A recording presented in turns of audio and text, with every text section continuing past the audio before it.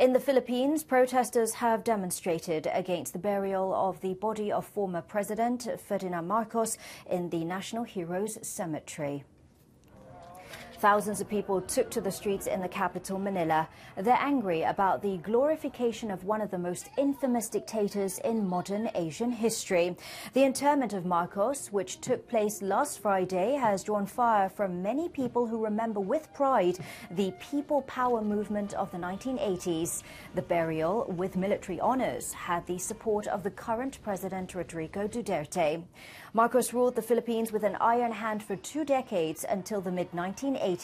Thousands of suspected communist rebels and political foes were allegedly killed under his regime. Those close to him amassed huge fortunes. Marcos was ousted in the People Power revolt in 1986. He fled to Hawaii and died there 3 years later. In early November, the Philippine Supreme Court ruled that Marcos's body could be interred at the Heroes Cemetery. Victims of human rights abuses during the Marcos era had called on Duterte to reconsider granting him that honor.